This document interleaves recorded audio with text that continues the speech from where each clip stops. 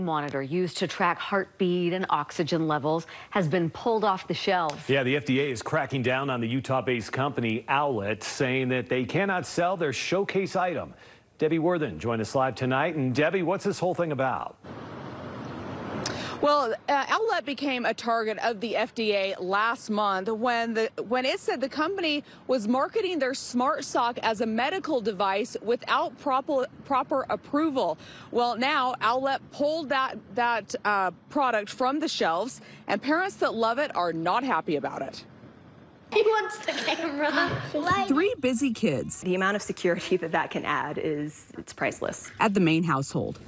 Claire just turned 1 last week. You get one, early like she was. She was 5 weeks early, and she only weighed about 5 pounds. And especially when they're premature, they have some breathing problems still. Their lungs aren't quite all the way developed. Katie made sure when they brought her home, they had the Owlet Smart Sock. This part just wraps underneath the foot. Easy to use, but more importantly, having some kind of peace of mind for us, just to make sure that in addition to the precautions we were already taking, that we could just make sure and catch anything that might be going on. Parents will no longer be able to purchase the Owlet Smart Sock. The company releasing this statement to KSL5 TV tonight, reading in part, Owlet received a warning letter from the FDA regarding the Smart Sock's regulatory status in the United States. As a result of the letter, and in light of our plans to submit a device application to the FDA, we will no longer be selling the Smart Sock. That news comes as a disappointment to Katie. As far as taking it entirely off the market, like they're doing, that is a little bit scary because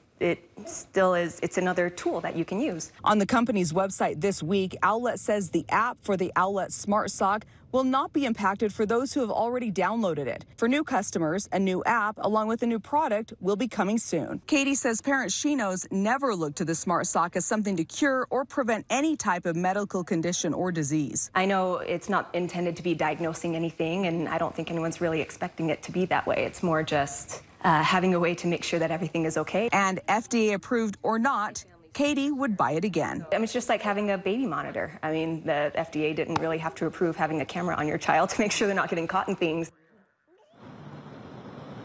Well, Owlet released that letter on their website yesterday, and it also says that they consider customers their family, and they believe that customers deserve transparency, and they will definitely keep their customers posted on what happens next.